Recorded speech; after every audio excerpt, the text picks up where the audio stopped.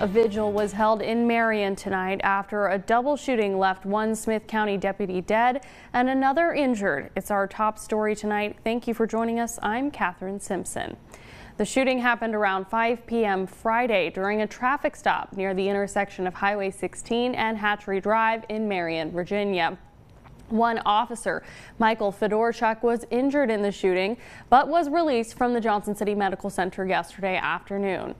Officials confirmed that Smyth County Sheriff's Office deputy 27-year-old Hunter Reedy was killed. Reedy was a husband and a father of 3. He had served in law enforcement for 7 years.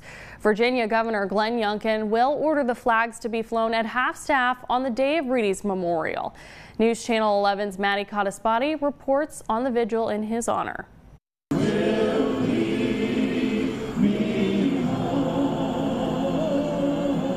A community mourns, gathering to honor one of their own and make sense of tragedy.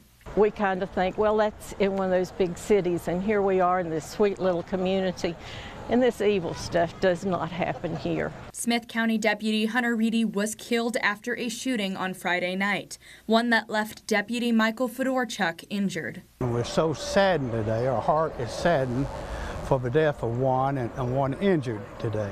Within hours, the community had banded together, and a small group of local pastors decided they wanted to honor the men and support their families with a prayer vigil at the Smyth County Sheriff's Office. A fellow pastor in Christ, a brother in Christ, called around yesterday, and this was orchestrated in a very small amount of time. Friends, family, and strangers met together to honor Deputy Reedy, pray over Deputy Fedorchuk, and provide comfort to one another.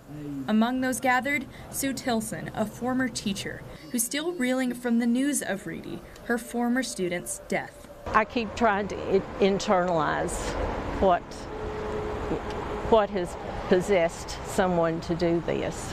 Seeing the crowd that gathered reminded Tilson about the strong-knit community she is a part of.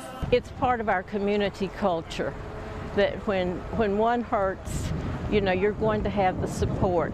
Today's day of grief and mourning, making a community strong.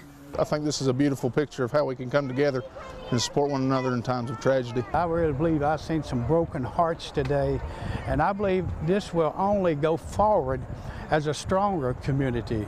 In Marion, Maddie Cottaspati, News Channel 11.